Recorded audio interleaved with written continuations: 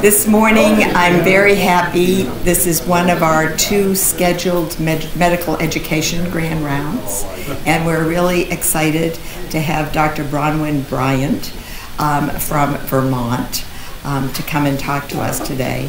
Bronwyn is an assistant professor of pathology, and she's the associate director of the residency training program there.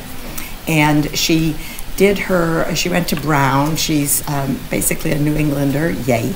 And she also went to medical school at Rochester and then went all the way across the country to the University of Washington for her APCP residency, and then went back again halfway, or a little more than halfway, to Michigan for fellowship training in surgical pathology and GYN pathology. And then went back to Vermont, where she joined the faculty and quite quickly became the associate program director. I heard about her virtually first from the program director, Scott Anderson, because he and I were on at the Milestones 2.0 committee together. And I was talking about EPAs, and he said, oh, we have a faculty member who's actually trying out the EPAs in surgical pathology. And I said, really? This is exciting. Somebody's doing something. So then I actually met Bronwyn in person because we were both as part of the working group on EPAs for the Association of Pathology Chairs. So I immediately asked her if she could come and tell us some of her experiences. So she's going to talk to us today about entrustable professional activities and how she has used them or is using them in graduate medical education. So Dr. Bryant. Thank you. I want to make sure that my voice carries. Can you hear me all in the back of the room? Because I'm going to be moving around and also asking you to speak a little bit as we go through this. So I'm very excited to be here. Thank you so much for the opportunity to come and talk about what I think is a really great opportunity that we have moving forward in graduate medical education. So I added quickly, I have nothing to disclose besides working on the EPA working group with Debbie and being very invested in moving forward with these in graduate education. So I want to start with a couple of sort of questions for thought for all of you. To our residents, have you ever felt uncertain about what was expected of you on a particular rotation? Have you ever gotten, how often are you getting clear, specific feedback that you can actually act on and make changes in your practice? Have you ever gotten non-specific feedback? For the faculty, have you ever felt that the trainee wasn't quite meeting the rotation expectations, or ever had a gut feeling about their performance and didn't quite know how to give them feedback about it? So I think that these are challenges that many different programs face, and EPAs are going to be a way to help us address those. So first of all, our goal for today, we're going to define EPAs. I'm going to describe how they can support pathology resident education, and we're going to move through some fictional scenarios, and I'll emphasize these are fictional. If there's any basis in reality, they're maybe vaguely related to things that I experienced through my own training. And we'll show that these entrustment decisions that we use in EPAs, they are happening all the time, all the time. I'll talk to you a little bit about what my experience has been with the EPAs and how that they can complement to milestones and how I think they're more intuitive to use than milestones. Okay, so the definition, and I have to read this. A unit of professional practice defined as tasks or responsibilities to be entrusted to the unsupervised execution by a trainee once he or she has attained sufficient specific competence. Yes, that's a mouthful. To break it down, I think of this as a specific task. We allow, it is entrusted to a trainee to be done unsupervised once they have reached a level of competence. And that could be, you're allowed to start taking call, that could be graduation from residency, or it could be anywhere in between. So there is both the unit of practice, it defines a practice of a specialty, and is entrusted to a trainee. Now the other thing that we really need to think about is how these fall into milestones. EPAs are not milestones. EPAs are not going to replace milestones. But if we think about it, competencies are what we are all trying to achieve during residency training. They are sort of skills, knowledge, or attitudes that describe a physician. The milestones were developed to show you how you can make stepping stones towards those competencies from the start to the end of residency. And EPAs, although they overlap with both of these, they are more of a descriptor of the work that we do as physicians, as pathologists, which I think is what makes this a lot more of a concrete topic to think about. Okay. So what we're going to do first of all is we're actually going to take a moment to try creating an EPA in pathology all together here. So I would like you to take a moment to discuss with your neighbor what are activities that our pathology residents do every day or in different rotations that they should be entrusted to do either at some point in time in their training or upon completion of training. And I'll give you guys a couple of minutes to talk among yourselves, and then I'll have you share those answers out with everybody.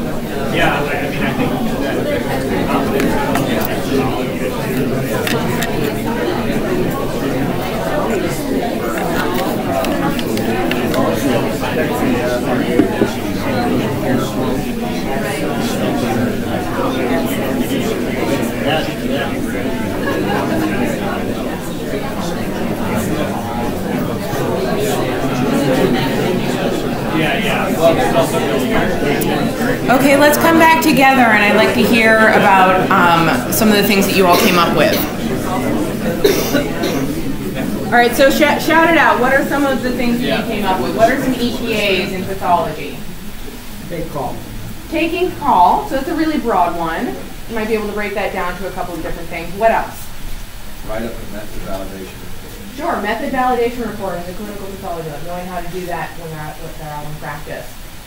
Opening a uterus and submitting the right sections. Yes, so grossing of a specimen is a very important one, and that's one of the EPAs that we'll be talking about. What else? A tumor board presentation, working with communicating with colleagues. What else? Triaging. Maybe triaging on call or triaging specimens as they're coming in. From one day, clinical pathology, a consult or apheresis. An apheresis or apheresis consult interpreting a panel, maybe also working up a transfusion reaction would be another one. So great. So these are all, thank you for sharing those. These are all great opportunities that we have to sort of implement EPAs. So now we wanted to, I'm going to sort of take an example of one and list what are the different components of an EPA to sort of set up clear expectations. So if you'll excuse me, I'll go with a surgical pathology example of a gross dissection. So a specimen comes into the lab. What are the steps that the resident needs to go through on every specimen in order to gross it? Check the patient name, identification. Great. What else? Check the history, maybe knowing what the clinical question is. You know what the organ is and what questions we're going to have to answer. What else?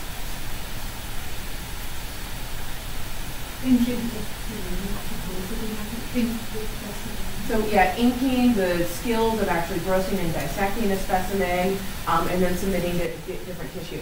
And so right now we've just set up what are some very clear expectations of, like, you just don't get a uterus on your bench and be like, okay, go, you're fine. No, you need to know what the question is, make sure that it's the right patient, make sure that labels have been checked in and all of those. So those are all different elements, and they really do a nice job of setting up the expectations.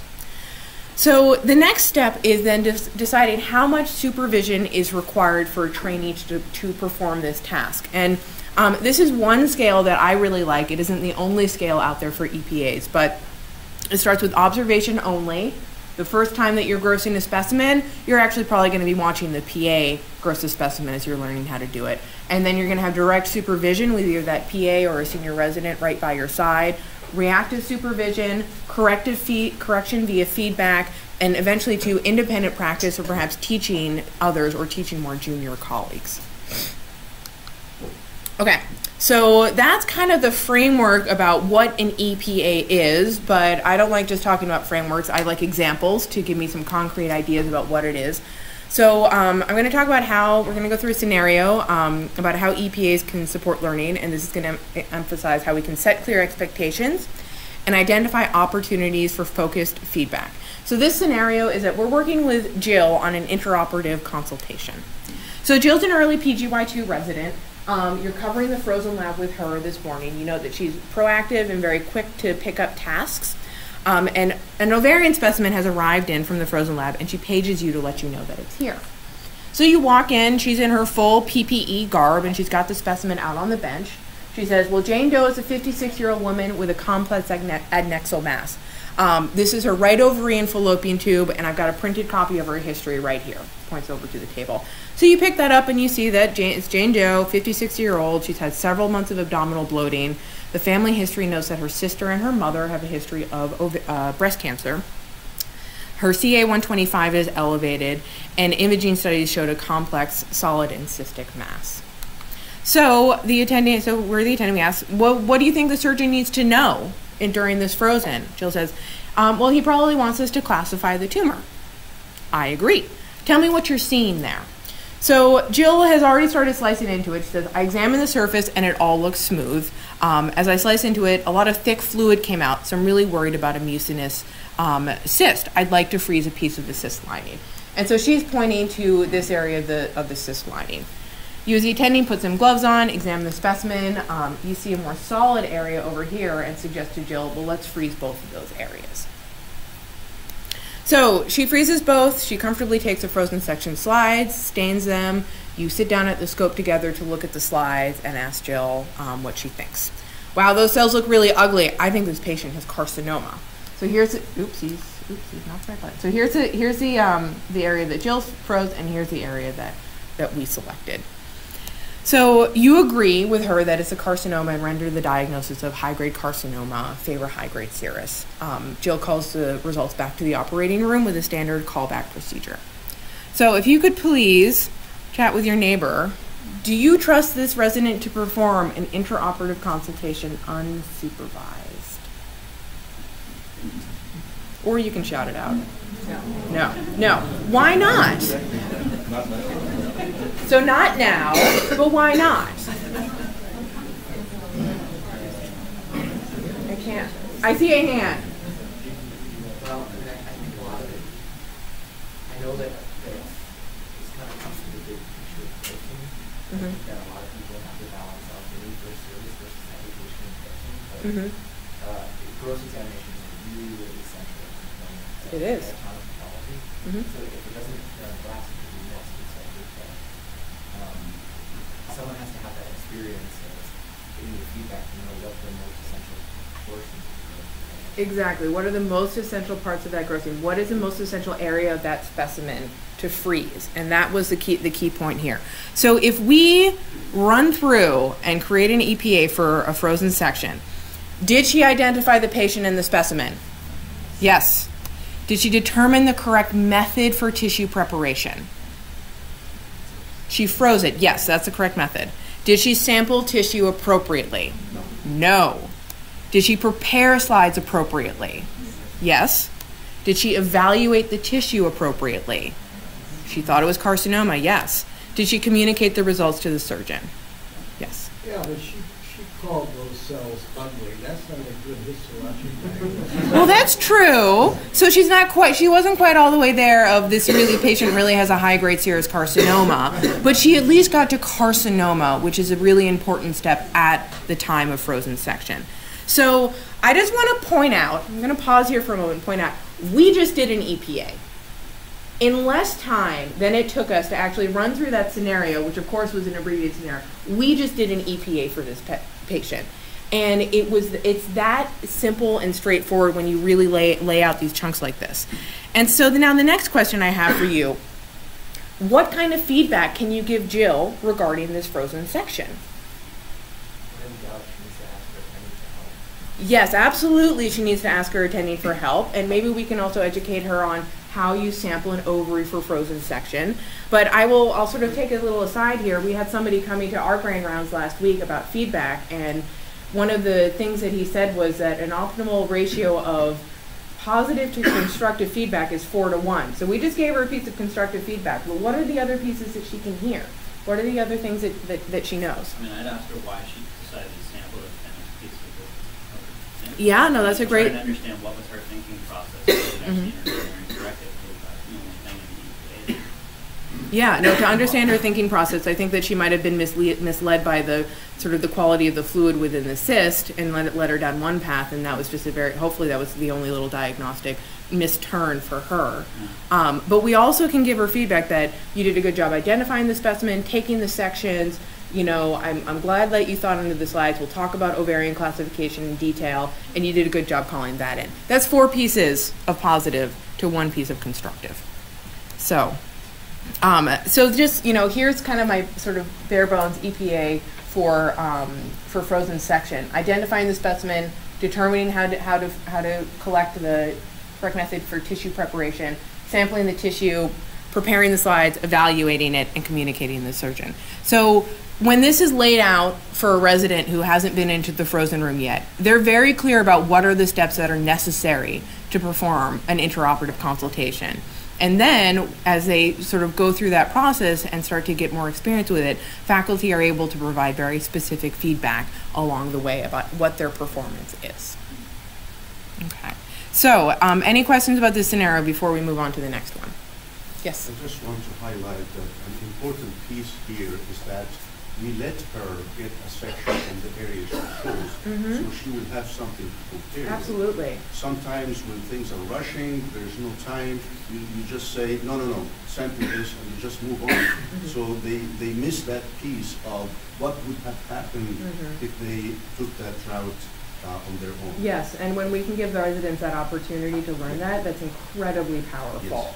And I understand it's a balance with patient care. In a frozen, you know, section experience, like that's maybe not, we don't have time for that, but it's still a great opportunity and we can do it. Any other questions at this point? Okay.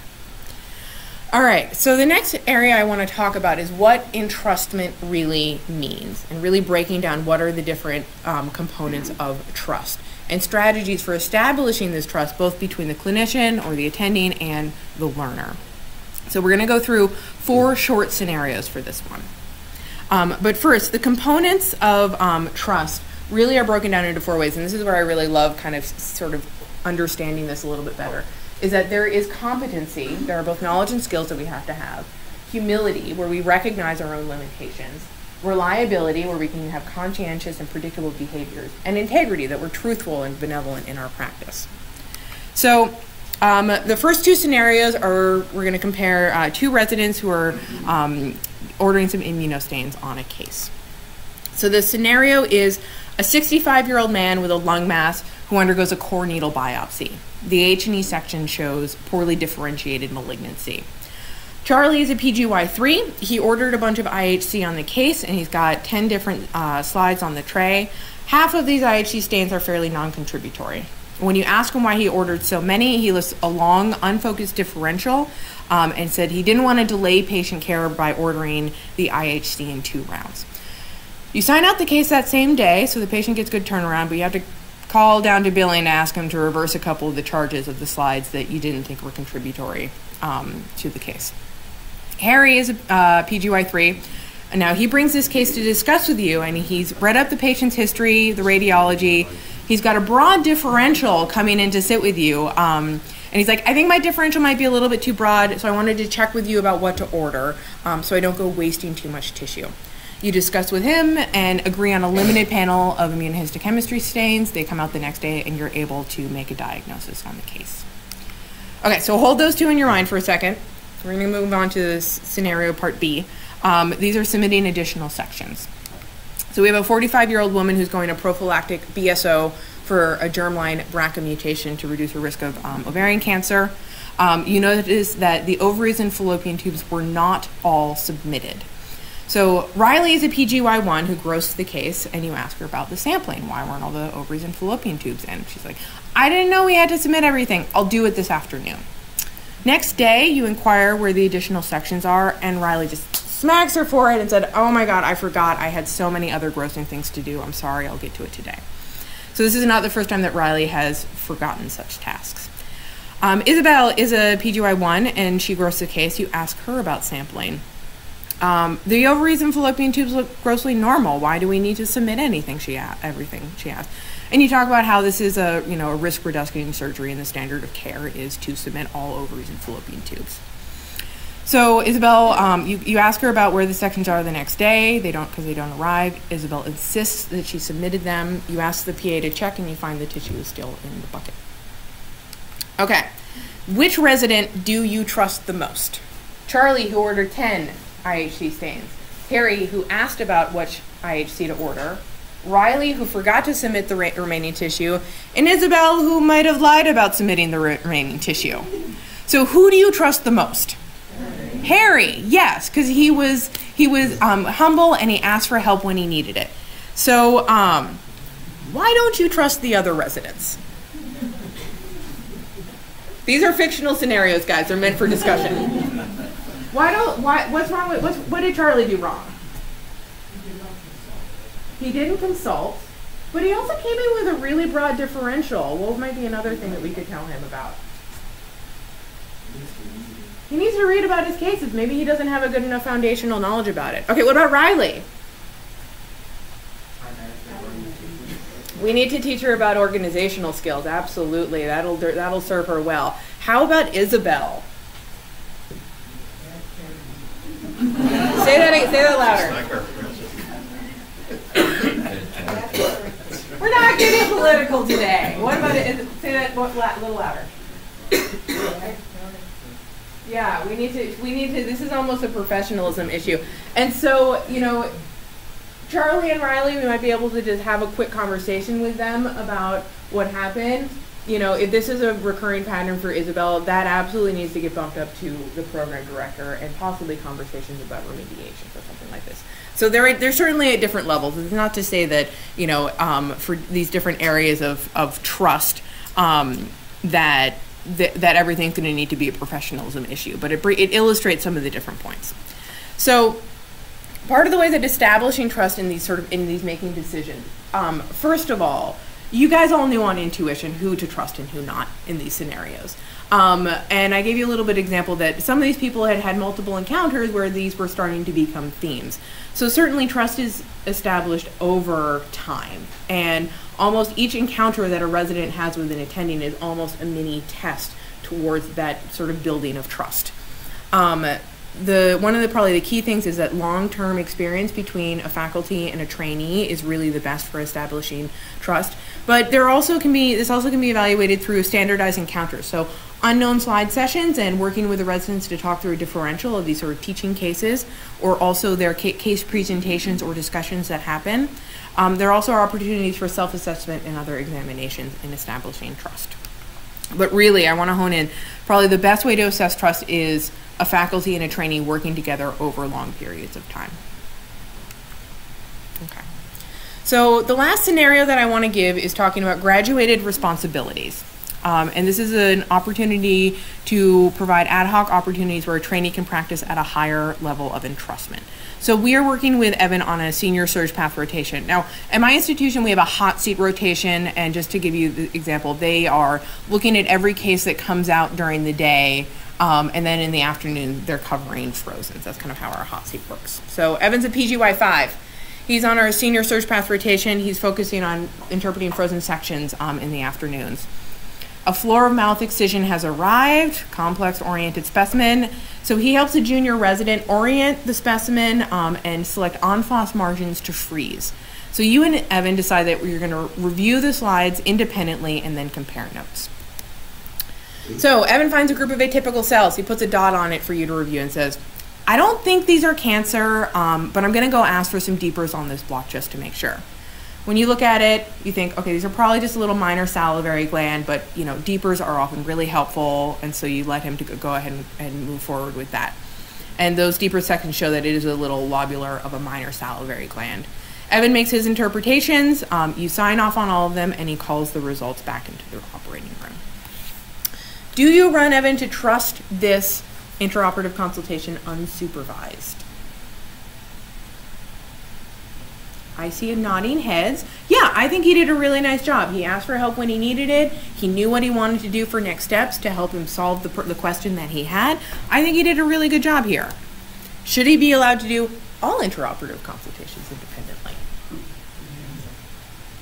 That's probably going to depend on our experience. I'm seeing some shaking heads, no. So this is one encounter out of probably many towards his training. And so in this scenario, he's done a really nice job, but he knows how to ask for help. So maybe with floor of mouth excisions, he's able to move forward.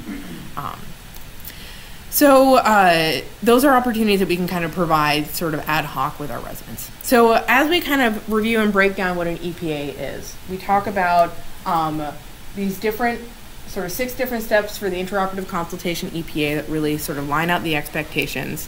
We have an assessment scale which sort of was graduated levels of activity that the resident might perform with different levels of supervision.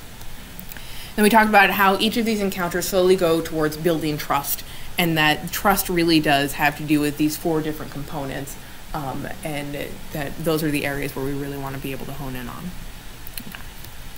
So to review, EPAs can support training by setting clear expectations, creating opportunities for focused feedback, defining the components of trust, competency, humility, reliability, and integrity, and in allowing a trainee to practice at higher levels of entrustment. So now that we have kind of talked about some examples of how EPAs can be used, I'll talk to you a little bit about the practicalities of implementing this in your own program and how we've done it at UVM and how we sort of tie it in with milestones. So, just a little bit about us. So we are an APCP program. We have 16 residents. Our surgical pathology rotation, where I've implemented the EPAs, is they do everything every day. So they sign out in the morning, gross in the afternoon, and preview after grossing into the evening. They, during the period that we sort of started implementing this, they were spending 1 morning each week in the frozen lab. And then our hot seat which was that senior surg path rotation that Evan was doing, covers the frozens in the afternoon. Generally, the resident spends 1 week with 1 or 2 different faculty members working with them on a particular service. And then they're evaluated at the end of each week, and that's where this evaluation was implemented. I'll say that the frozen morning, they could work with up to 3 different faculty during that day, and only one of those might be actually given an evaluation. So this is one of the issues that actually Scott Anderson asked me to address when I first came on as Associate Program Director, that our residents felt that they were not getting enough feedback on surgical pathology. So my goal was to give the residents timely and specific feedback and then provide data to the Clinical Competency Committee. So this time frame when I started this was probably about November, December of 2017. And just that summer, Cindy McCluskey and the CAP Graduate Medical Education Council had published a paper on entrustable professional activities in pathology. So I ran across that paper and it was just like, this is exactly the thing that we can use to give specific feedback and actually map it out to milestones. And we'll talk a little bit more about that.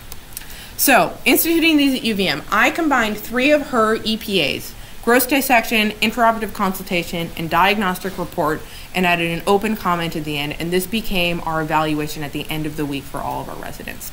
It was implemented in January 2018 as a summative evaluation, and then I surveyed the residents about how they liked it, and the faculty, in June 2018. So at that point, 36 evaluations had been requested by 9 different residents. 26 of those had been filled out by a total of 10 different faculty, and I got 10 residents and 7 faculty to fill out my survey. So here are some of the results. So the first question, I wanted this to be timely and specific, so I specifically asked the residents about that. And I wanted to compare both the EPA, and I kind of call that the electronic evaluation because that's what's in new innovations, that's our system, and then the verbal feedback that they're maybe getting either at the end of the week or throughout the day.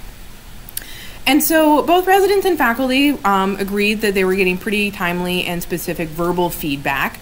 They both agreed that they were getting fairly specific information from the EPA evaluation. But probably the big discrepancy here was that the faculty thought they were very timely in their evaluations and the resident did not. And we have that data. Only 25% of these evaluations were completed in the 2-week period after they were requested. So the residents are right on that one. It's a common issue. It's a common problem. The next question that I really wanted to know was the overall satisfaction with the EPA-based evaluation. So it's a 5-point scale from very satisfied to dissatisfied, and then kind of averaging it out. And so the averages were not too bad, but I wanted to list what percentage of the faculty and the residents were at least satisfied or very satisfied. And so they were pretty happy with the grossing and diagnostic reporting components of the EPA, but at least a third of the participants in this survey were less than satisfied with the frozen intraoperative consultation EPA. So I think probably one of the things is that the first two, grossing and diagnostic reporting, actually aligned much better with our structure rotation. You're working mostly with one faculty all week. They're reviewing your grosses and looking at and going over your sign-out reports. And that's the person who that evaluation was requested of. So that provided an element of longitudinal exposure. And as I said, these frozen mornings, they could be working with 3 different people, and the person filling out the evaluation might not have actually observed them doing a frozen. So they just didn't have the ability to look at that. So we have 3 different, we're partially subspecialized. We have a GI bench, we have a breast bench, and then we have a general everything else bench. And we are also subspecialized in our frozen section as well. So if it's a GI case, it goes to the GI attending, breast for the breast attending, and then we actually have somebody else who covers all the other frozens. And we just got a neuropathologist, so they're doing their own frozens. Yes. Okay, so some of the survey comments, because let's be honest, the comments are usually the most useful. One of the residents said that this new evaluation was much longer but more comprehensive and increased the overall quality of these evaluations. A couple of faculty commented, one saying that this made a lot more sense and that they prefer this to the prior system evaluating specific criteria in the resident level. So I think this is being well received, but we do need a little bit more experience and to make some tweaks around it. So some of the lessons that I learned was that it was really important to align the evaluation with the structure of the rotation. And that's why the grossing and diagnostic reporting were a lot more satisfactory than the frozen EPA. Some of the next steps that I really want to look at is, well, first of all, we've already changed our frozen rotation from a morning to 1 full week followed by full days. So there's already changes going on there. But one of the other things is I want to start pulling out a sort of formative ad hoc assessment that each day, if a resident is on frozens for that day, that each frozen might get a different little assessment, and that those can kind of sum up to something, a much greater body of information. So I did also ask, because I wanted these to be really useful for our clinical competency committee, and at this point they hadn't had enough experience with EPAs in their semi-annual reviews, but they did say that they were really desperate for more objective and specific data in order for them to do their job. Okay. So let's move into talking about how these complement milestones. I've already said EPAs are not milestones, they're not going to replace milestones, but they do complement each other. So this might be you might already know this, but the ACGMEs, they are the cornerstone to competency-based medicine. We do time-based right now, where you're here for 4 years, but there's a push across the board to start thinking about moving towards competency-based.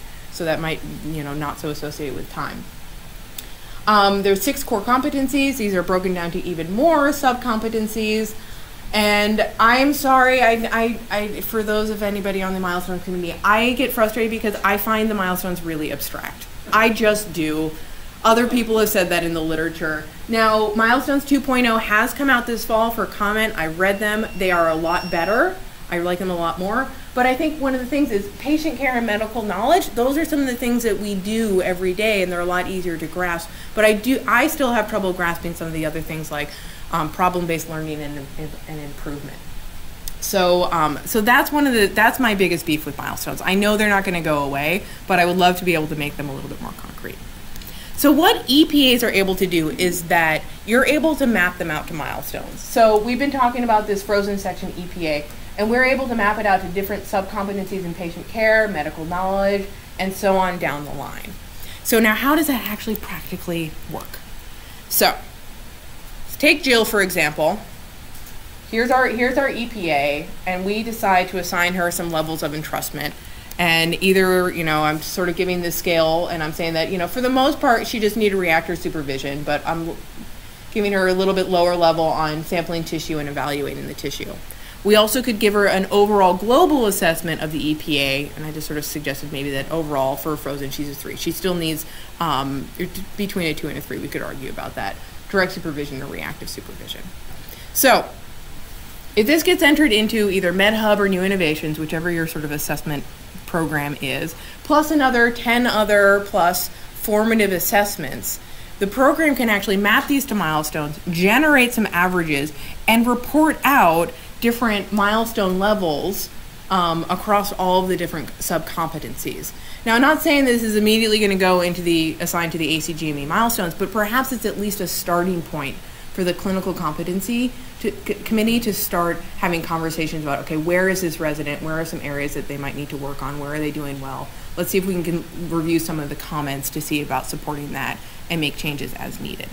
So there is power to do this with the technology of MedHub or New Innovations that we have available to us if we take the time to set it up. So there are some drawbacks to EPAs. Assessing entrustment, it feels intuitive, but at its very core, it is subjective. You know, deciding who you trust and who you don't trust, there is an element of subjectivity to this. Now, we can have the conversations about what trust means and maybe understand why we trust this person or why we don't trust this other person. And maybe, you know, I find myself to be more of a trusting attending, and I know that some of my colleagues are less trusting and maybe a little bit more skeptical. And that's, you know, there's variability across the way. So ideally, an assessment model should deal with simple, objective measures. So that's one of the big drawbacks. There also are impediments to trust or asking for help. For example, you know, there might be a question at stake and the resident feels like they've got a good handle on the question and they don't think that it's a very, you know, high stakes question, so they don't consult an attending on it.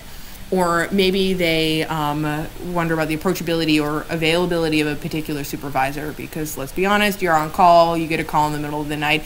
You don't want to call your attending, but sometimes you really do need to.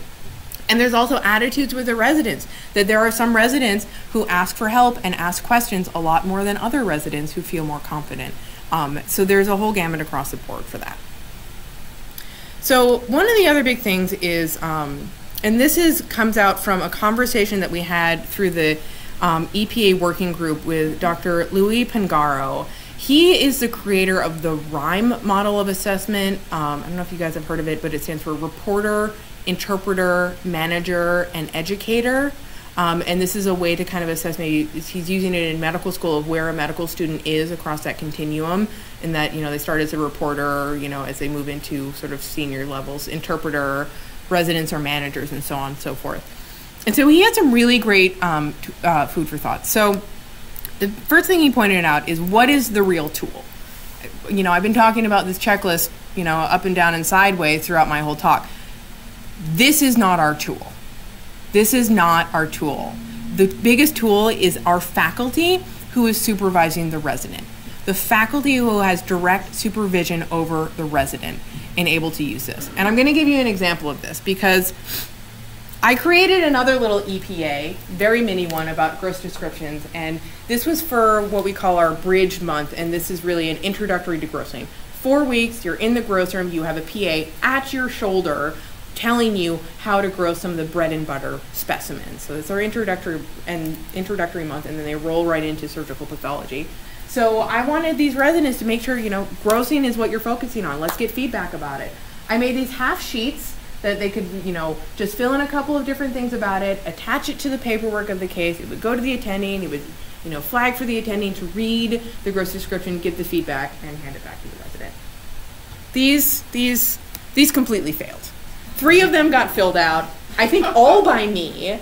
And part of the problem was first of all, it was a white piece of paper against white paperwork, which blended in as well as this does on the slide. So number one, my attempting to flag it didn't really work. Number 2, I told my faculty that I was doing this, but I didn't train anybody how to use this or what the goals were for this. And so nobody was looking out for it. Nobody really knew how to fill it out other than me. And so those are definitely some of the issues. And then the other thing is that, you know, thinking back about it, is that I wanted to be able to start using this during bridge, but that's when the training wheels are still on. They still have that PA right at their shoulder. Probably the most useful place to use to start implementing them is when they're their first true surge path rotation, where they are by themselves, not by themselves, but acting with more independence. That's the case where we probably really wanted to get some good feedback on their grosses. So the tool is not the checklist. The tool is the faculty who is supervising the residents. And in order, we have to train our faculty to use this tool. We have to calibrate our faculty to use this tool to ensure consistency and trust. So, I know there's a lot of clinical pathologists here. You bring on a new test, you got to validate it. You got to train your techs how to run the test. You've got to calibrate that test every time you run it, over and over and over again. This is no different. It is no different. And that was one of the things that Dr. Pangaro really drove home. And that if you can really train and calibrate this, it ensures trust between the residents and the faculty and the clinical competency committee. And then when you go and sit down at that semi-annual review and give those milestones to the resident, there's a lot more trust in that whole process.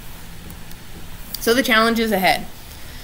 So in order to make things reproducible and consistent, there will be a lot of time and effort in calibrating and training faculty. It's probably one of our biggest challenges ahead with the EPA pilot that we are attempting. Maintaining what long-term interactions between a supervisor and the trainee is really going to be the best possible assessment. Now, I know at this institution, your residents are at multiple different sites, and that's going to be a really big barrier as well to making sure that you're still able to train those different people and providing some longitudinal assessment. And then the other thing is that you need multiple observations, especially if you're using this as more of a formative tool. Lots of small observations that kind of add up to a portfolio. But there is hope, because we surveyed program directors this summer, and of the 47 who responded, all of them had heard about EPAs. About 15% of them were somehow using them in a way in their portfolio. But of those who weren't using it, 75% were interested in incorporating this into their residents' portfolio. So we've got some enthusiasm there. So lastly, I want to kind of bring a couple last take-home points. So you've seen this before, how EPAs can support training, setting expectations, providing focused feedback, defining the components of trust. It emphasizes direct observation and training and calibrating our faculty. But at its core, this is a feedback tool and an assessment tool. And there was in my reading about all of this, I came across this really interesting quote: "Assessment is the tail that wags the dog," and I think this is really true. And what it is that what is assessed is what gets taught, and what consequently defines a curriculum. Now, I'm sure that you guys can think about a couple of examples. So our medical students right now, our second-year medical students, they're taking step 1, or have just recently taken step 1. I was teaching the GYN course just last month, and how often did I hear, "Oh, is this on boards? Oh, thanks, that was a great talk. It just got just the points that we needed for boards or for step 1 exam." Like, you guys teach the medical students, you know that they are thinking about their step 1 scores. We also have the APC RISE exam. Now in pathology, this is a lower stakes exam, and I don't hear people sort of talking about it as much among the residents, but I know that's not the case in all training programs. But the big stakes exam is the American Board of Pathology, and how I know our 4th years here, I'm sure you guys are ramping up and starting to study for boards and want to know, well, what's on boards? Do I need to know that for boards? Attendees saying, like, that was on my board exam, you're going to need to know that for boards. And I'll just, as a disclaimer, I had like a complete brain dump after my board exam. I don't know anything that was on my boards. I don't remember at all. I have an amnestic response to all of that. So I want to step back for a moment and think about what is the goal of residency. So we have these fledgling, new, freshly graduated doctors who are studying under the umbrella of an academic institution and the supervision of an attending physician, with the goal that they will go out into independent practice and be their own attendings and competent pathologists. So if we could use entrustment as a basis of our assessment, shouldn't that provide an opportunity to train competent, humble, reliable, and honest residents? And isn't that the ideal doctor? So with that, I thank you for your attention and your comments, and I am happy to answer any questions.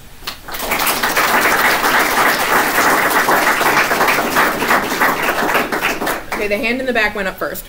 So, I mean, I think that EPAs are kind of a next tool that we use in milestones.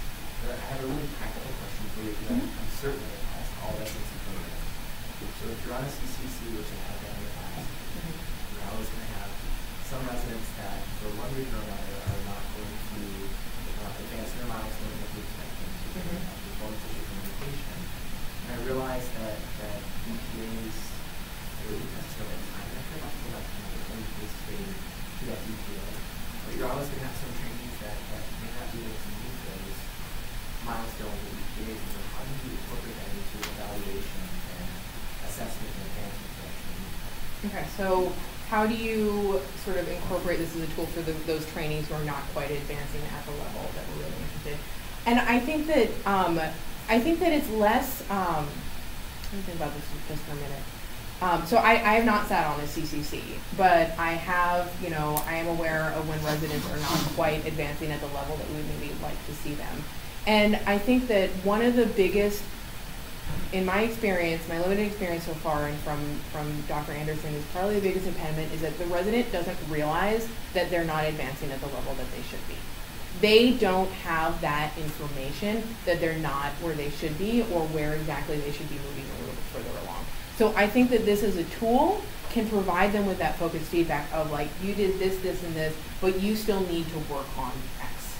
And I think that is probably going to be the biggest help in making sure that they are able to move forward. And if people are moving at a different rate, that's fine, as long as we can sort of get to an appropriate, safe practicing level at the end of residency. But the biggest thing I've seen is that they just they haven't heard the information because people aren't comfortable putting negative feedback and the comment at the end of it.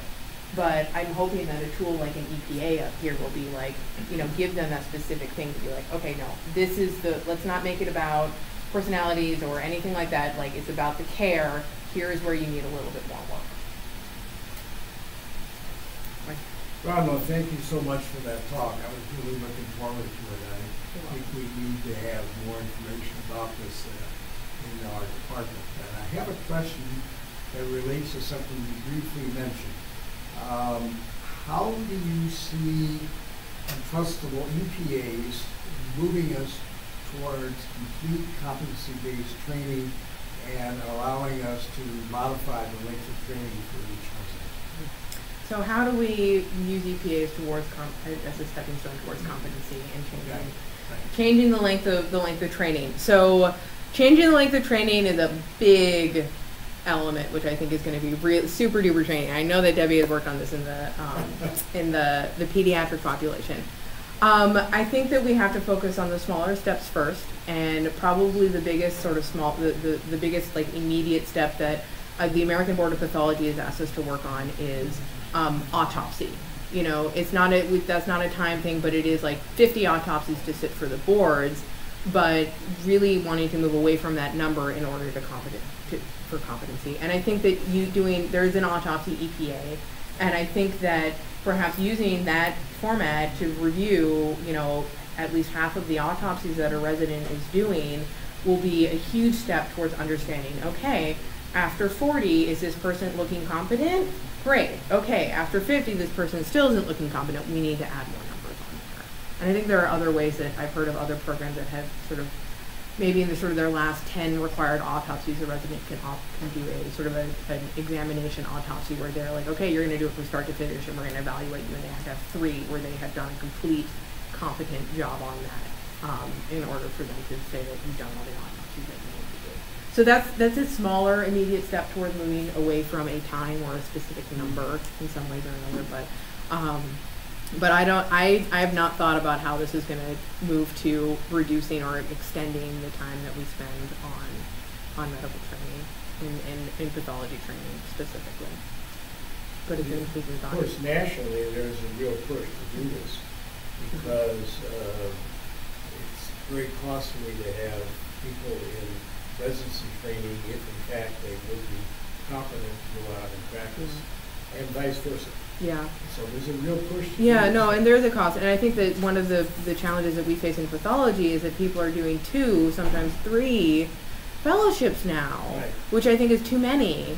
And what I hope is that as we use these in providing these opportunities for graduated experience, such as like the example of Evan, where he could practice interpreting the frozen, that these will help drive to actually get to true graduated responsibility in pathology, which we in pathology don't have at the level as some of our clinical subspecialty counterparts. That's another thing that I would love to see, is actual true graduated responsibility in our residents. And I think that will provide them some confidence that maybe they don't need as many fellowships as they think that they do.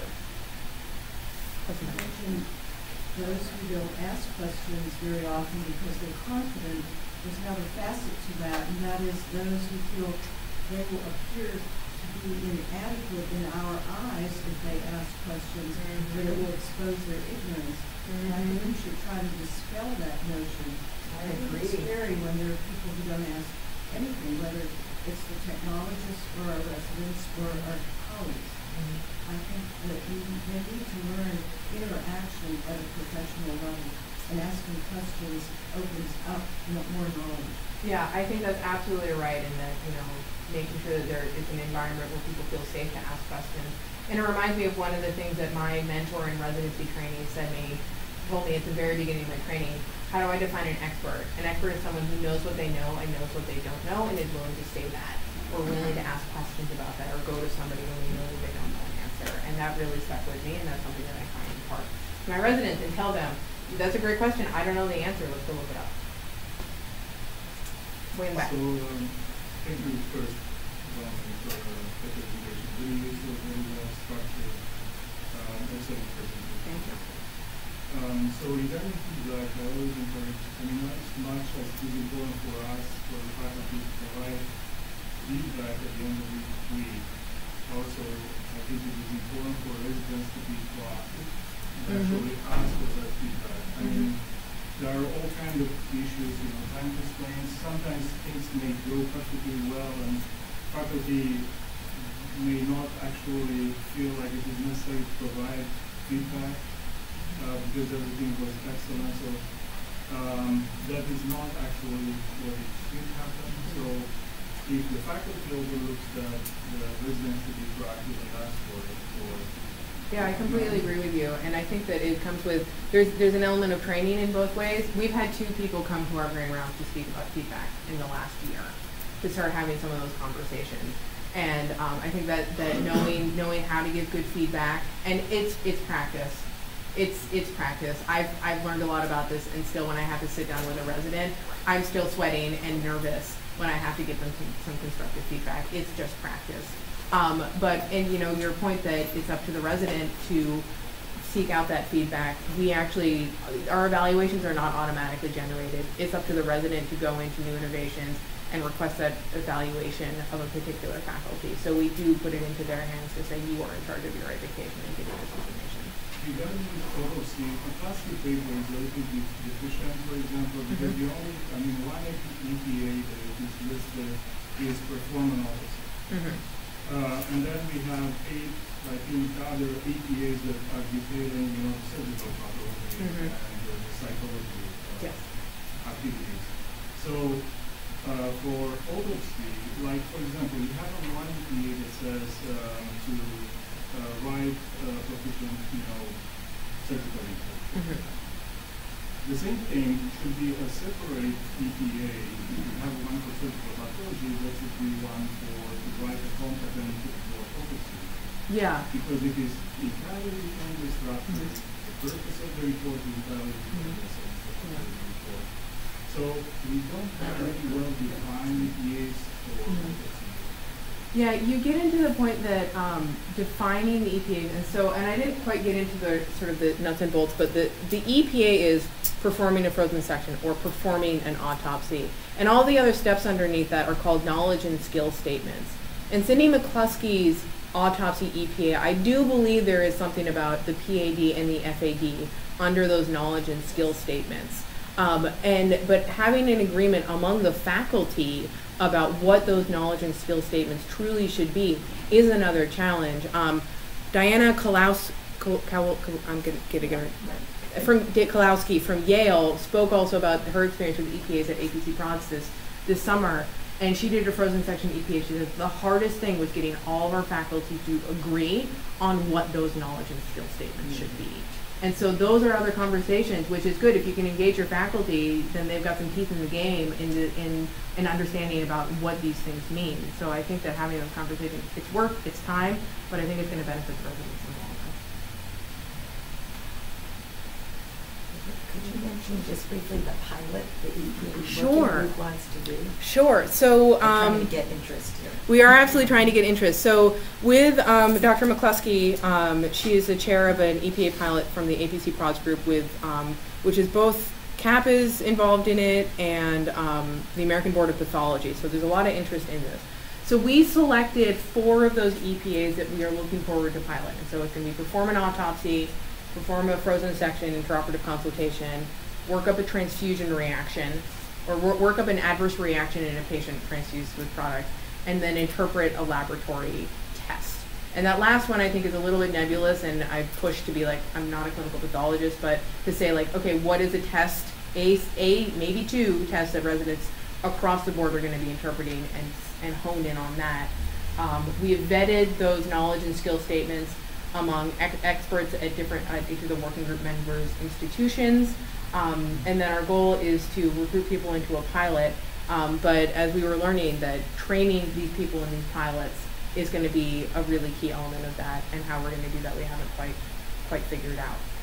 But that's but you'll keep your ear out for some of those things, because we will be looking to recruit several people to try this pilot out, see how training works, see what needs to get tweaked along the way. Thank you so much. Thank you.